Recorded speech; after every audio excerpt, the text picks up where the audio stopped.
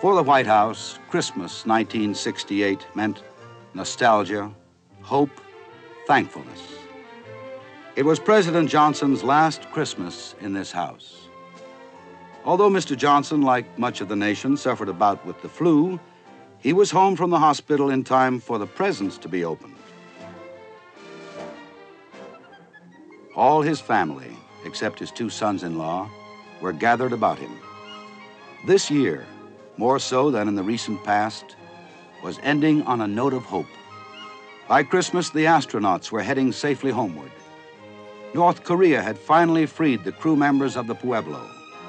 All contingents of the Vietnam conflict had gathered in Paris, and the nation prospered as never before. President Johnson shared the satisfaction of all Americans in these blessings. But as always, his thoughts were on those who were far from home, standing vigil on the freedoms we cherish, as he put it in his Christmas message to servicemen around the world.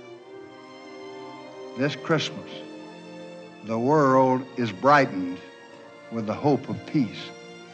When it comes, when hope turns to substance and the guns are quiet once again, it will come because you have pursued it with your courage and your skill.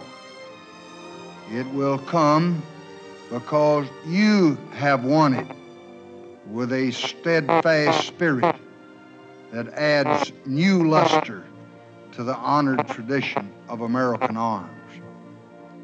This will be my last Christmas message to you as your Commander-in-Chief.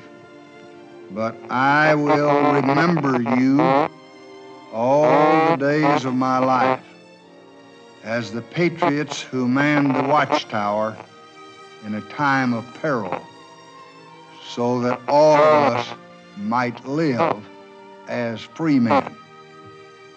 As one who is proud to have served with you, I salute you. And I pray that God will keep watch over all of you and unite you soon with your families and your loved ones.